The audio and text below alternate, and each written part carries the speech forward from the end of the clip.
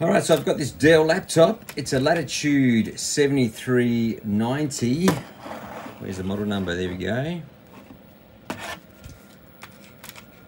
got this off Marketplace for about 350 bucks. I reckon they're about 1500 new.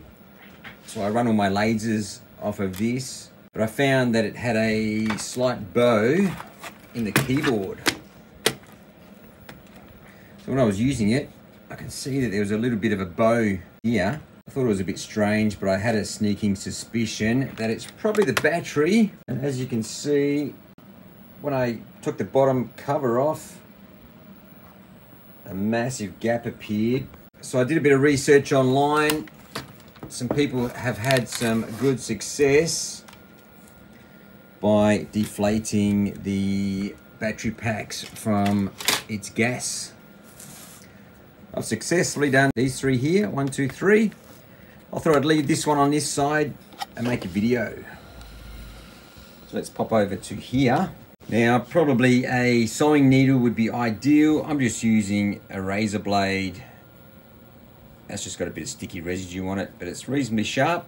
I'm going to deflate that last battery, and then the cover's going to go back on as good as new without any bowing. I have ordered a brand new battery. It's on its way, express post, but I just thought I'd give this a go and just see what happens. And I probably would have left it if I found it out earlier. So anyway, let's carefully cut away the black plastic from the main batteries.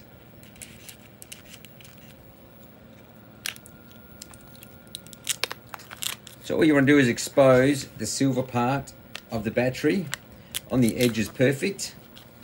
We might just go up a tiny bit more on this one. Alright, so now we've got our battery exposed. Yes, I did cut my finger removing this blade from the Irwin holder because that stupid button didn't work. Nothing major. Actually, I might have a check actually. Oh, there you go. Not even bleeding. What's going on? Alright, so didn't cut me that bad after all. Alright, so that's the battery. We've got some gas in there. Get your needle and just poke the smallest hole you can in the side. I think that's all we need. Maybe a tiny bit more. There we go. I felt that go through. And don't breathe this gas in. You can't smell it or feel it, but I wouldn't get too close to it. I'm about 2 feet away. And just massage that air out of that hole. There we go. We've got completely degassed battery packs. Actually, there is a small bit of air left in this one.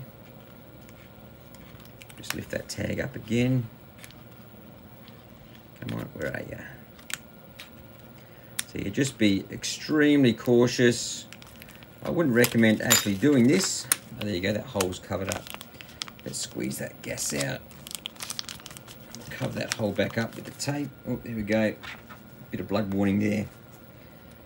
And now we'll use our existing tape to go back over the hole so it doesn't vacuum in the gas again. So let's pop our cover back on. And also grab yourself some tape and just cover up where you've peeled the existing tape off as well. But let's see. And that fits on beautifully. Once the screws are in, no more gap, no more bulge. So there you go. You can fix bulging lithium batteries. So that's without screwing it in. Awesome. And does it still work? Of course it does. There we go. I've found some tape. We're just going to cover up the little cuts we've made. Just make sure all that gas has completely dissipated. Looks pretty good. But that will just ensure that we don't have any contamination. That's only plastic on the back anyway. Let's give that a bit of a clean. That looks pretty good. I might just blow that off a bit. Now let's put that cover back on. Get the screwdriver, we'll screw him back up. 1 screw, 2 screws. 1, 2, 3, 4, 5. One in the middle. Get in there. I think that is all of our screws done up. And that cover is fantastic. That's where our battery was bulging, so that would be the front of the laptop. That is absolutely magic. So there we go. No more mega bulging until our new battery arrives in a few days. Might even keep this one going. Beauty. And as always, thanks for watching. If you liked what you see, hit the like button. Don't forget to leave a comment below. That would help my channel grow. And if you want to see more videos like this, subscribe to my channel. That would be fantastic.